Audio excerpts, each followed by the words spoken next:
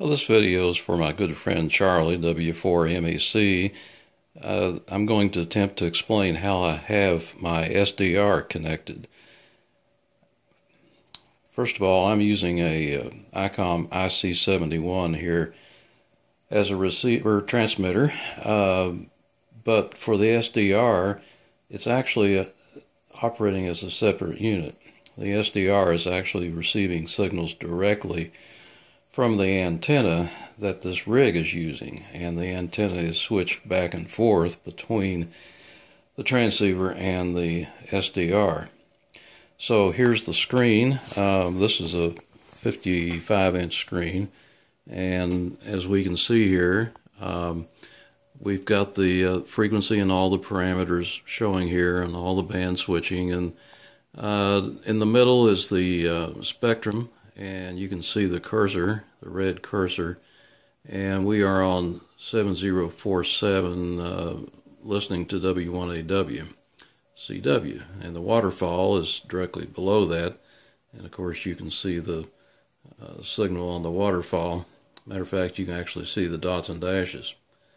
So this program here is called SDR-Uno, and it's recommended to use this with the SDR-Play unit that I have purchased from Ham Radio Outlet. So down here I pulled it out from the shelf, and this is how we have it connected. This is our SDR-Play, and that's the name of the company, I guess, and this is RSP Duo dual tuner. So this is the top of the line that they sell. Here's your USB port, and this USB cable goes to the USB jack here on my laptop, as you can see here. Alright, and then on the antenna input side, we've got a 50 ohm antenna input here, and these are SMA connectors, and you have to get an adapter. I just happen to have an SMA to SO239 adapter here, so I end up with a female SO239. This is the other receiver, and these two receivers are identical, except for one thing. This one has the bias T output, and the bias T is a voltage that can be used to drive the preamplifier in a active antenna that has an amplifier in it. So the antenna can be installed outside, and this will give it 12 volts that it needs to run the preamp. That's really the only difference in these two separate receivers. This receiver also has an input for high impedance, and I think what it does is bypass some of the front end, and it has a higher impedance and a little bit higher gain. So if you're going to use like a little loop or a piece of wire or something like that, you would use this jack here. So we come out of here, and the protection that I have here is from DX Engineering, and these I think it's a good idea to use these. They're a little pricey. There's one being sold on eBay for about, I think it's $7, including shipping, and it's got light bulbs in it to protect the input of this from real strong signals. This thing probably cost about $75 or so. Then this is the receiver output on this. Now this thing here is the MFJ 1708, and they make several models. This is the latest one, the 1708B Baker-SDR. And the difference in this and some of their early models is that this has two extra relays in it. One of them is used to disconnect, to transfer the antenna from receive to transmit. There's another one being used to actually disconnect and ground the receiver input so it doesn't receive much signal. Now the only issue with that is timing, and you have to catch the signal before it can get to the receiver, and relays generally aren't fast enough to do that. So that's why I've got the protection here, and this kind of stuff is recommended by the ARRL in their QST review to give it an extra measure of protection. After all, you've got a nearly $300 device here that you don't want to blow the front end out on.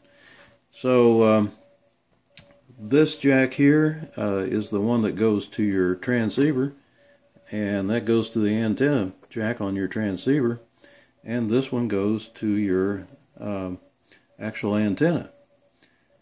So when RF comes in here from your transmitter, like when you key it up, there's a sensing device in here that amplifies and provides a DC voltage to switch a relay very quickly from transmit to receive.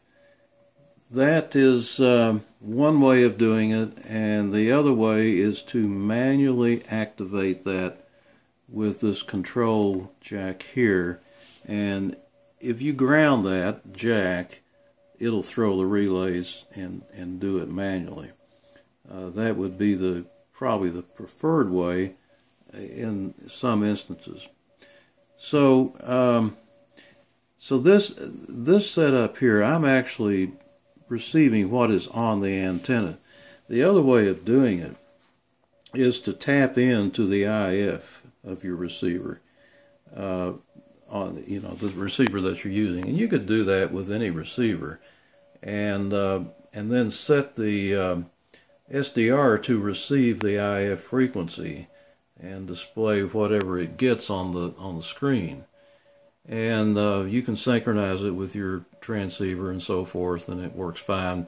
The only problem is there's a limitation of the width of the spectrum that it could show, because in order to get to the IF, it has to go through the front end RF filters of the receiver, and normally those aren't too broad, so you may be limited to several kilohertz instead of this, and this will display up to 10 megahertz at one time.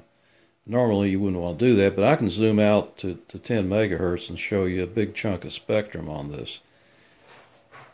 So now in controlling the transceiver from the software, you need an interface called OmniRig. It's a little piece of software, and that little piece of software communicates with the transceiver via cat commands, and whenever the transceiver is tuned manually with a knob, or if we change frequencies on the SDR, they are synchronized and they follow each other. And so OmniRig is your interface between your SDR software and your radio, and that is what most of these setups use. There's another piece of software that I like for SDR, and it's called HD SDR, and in some ways I like it a little better than this, but this actually seems to receive better. After all, this is a software-defined radio, so it's tailored more toward working correctly with this. And now if I want to receive two radios at the same time, I can open up another instance of this particular program and squish things up and actually fit them both on the same screen, and then I'll hear both. Or I can mute one and play the other, and tune one and tune the other, and so forth. So that's good for monitoring two different bands at once.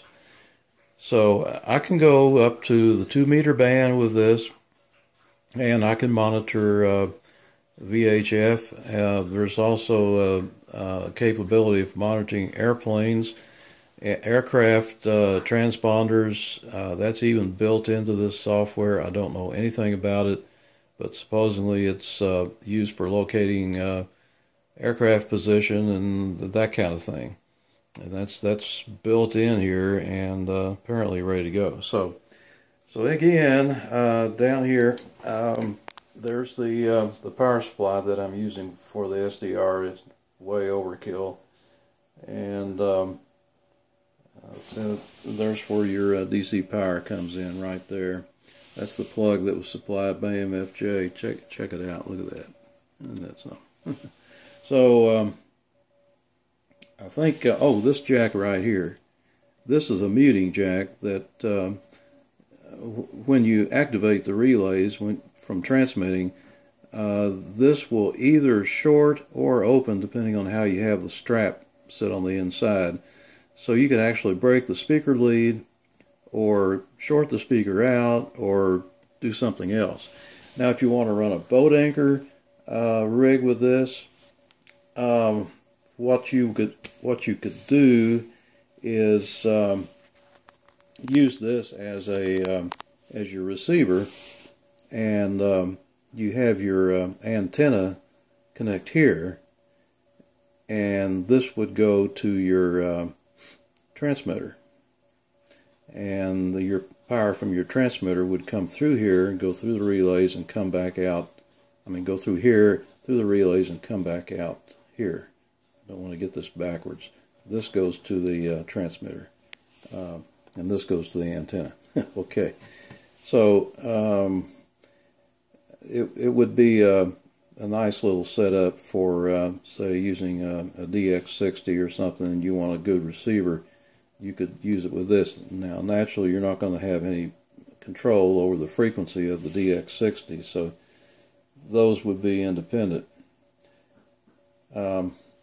So I guess that's about it. Charlie, if you're watching, I hope you can get this set up, and hope it all made some sense.